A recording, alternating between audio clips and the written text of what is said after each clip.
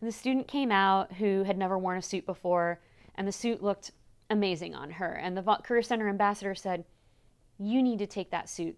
Suit looks amazing on you. You're going to rock it at the career fair." And when I told her that she got to keep that suit forever, she was just beyond excited. So the next day was the career fair, and I'm at the career fair, and I see her there. And she said, "Oh my gosh, if I didn't have this suit, I wasn't going to be able to come to this fair.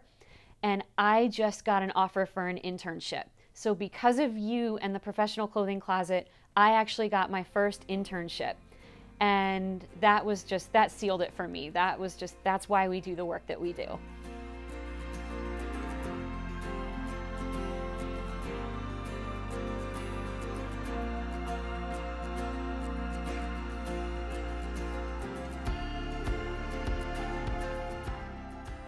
I'm Leslie Milley. I'm currently serving as the interim director for the Florida State University Career Center. I've been with the Career Center for about 9.5 years, and within my role in particular, I oversee the operations and administration, including marketing, technology, outreach, assessment, human resources, and budget. I am Heather Lazar. I am a Senior Assistant Director at the Career Center. I oversee our Professional Clothing Closet, our on-campus recruitment program, and our mock interview program. The Career Center offers a variety of resources to assist students regardless of where they are in their career decision making, whether students are deciding on a career choice, seeking experiences to develop employability skills, or looking for a career opportunity or graduate school. The Career Center is here to help them. We offer a number of different ways that students can gain experience through internships, part-time jobs, job shadowing, or through mentorships. And then of course we want to support students with their employability skills preparation, such as resumes, cover letters, interviewing, how to dress professionally. So one of those resources would be the Professional Clothing Closet. So the Professional Clothing Closet has been in existence since roughly about 2015. It was a joint endeavor between our Student Government Association and the Professional Fraternity Association, if I'm getting that name right, and the Career Center, where we wanted to provide a service to students where they were able to have access to clothing that economic means would not be a hindrance to that. The process for students to be able to acquire clothes from the clothing closet is incredibly simple. They would go into their Knoll Network account, and every student at Florida State has access to Knoll Network. They just log into this system, they build a profile, and they go into their appointments, and they're able to schedule a time based on the availability that we have. We ask that students try to reserve at least 48 hours in advance to make sure that we have somebody on staff here. And once they've booked that appointment, they just show up to our building in the Career Center, which is located in the Dunlap Success Center, go to our 3rd floor, meet with one of our Professional Clothing Closet volunteers, and that volunteer will help them pick out the attire that they need, be able to help them try that on. They send them to the fitting room, they can try it on, they can let them know if it looks good. And students are able to take up to 4 items per semester, and they get to keep those items. They never have to return them, because we know that if a student needed a suit or a button-down shirt that one time, chances are they're going to need it even longer. So our donors are a huge part of our closet. This closet is funded 100% by donors, either monetary, through money, or through the actual clothing that they donate.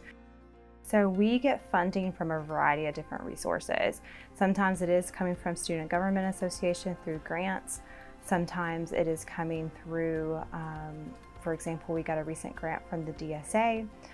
We also get donations from employers and FSU community, as well as alumni, both monetary donations as well as in kind, which are the clothes that a lot of the students are able to take from the closet. The marketing strategies that we use to promote the closet are multifaceted. So primarily we utilize social media because it's very easy to get the word out on social media through all of our platforms such as Facebook and Instagram, as well as Twitter. We solicit donations through LinkedIn, so that's been really helpful that way. Word of mouth is of course incredible. We've had a lot of faculty share with students that they know about the Professional Clothing Closet. We provide information about it at the end of every workshop that we do across campus. We put it in our emails that go out on campus. We have information posted in Knoll Network. So any possible way that we can get the word out to students, we're doing that to make sure that they know that this resource is available to them. The role of faculty and staff when it comes to spreading the word about the clothing closet is, first we need to make sure faculty and staff are aware. We want to make sure that staff, not just in the Career Center or the Division of Student Affairs, are aware of it, but we're trying to make sure that faculty in all the different colleges know, because students spend more time in a faculty member's classroom than really anywhere.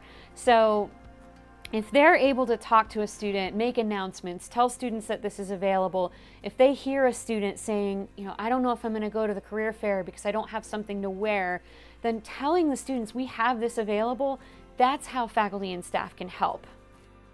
We're really excited we're renovating the closet.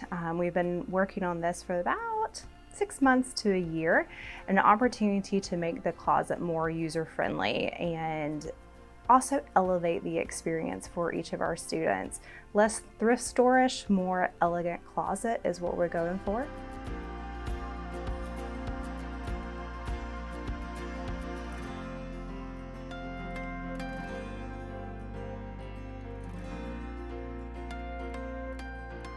Come visit the closet, definitely one of those resources. It's a hidden gem all across campus. We are constantly getting new donations throughout this semester. I'm always asking for donations.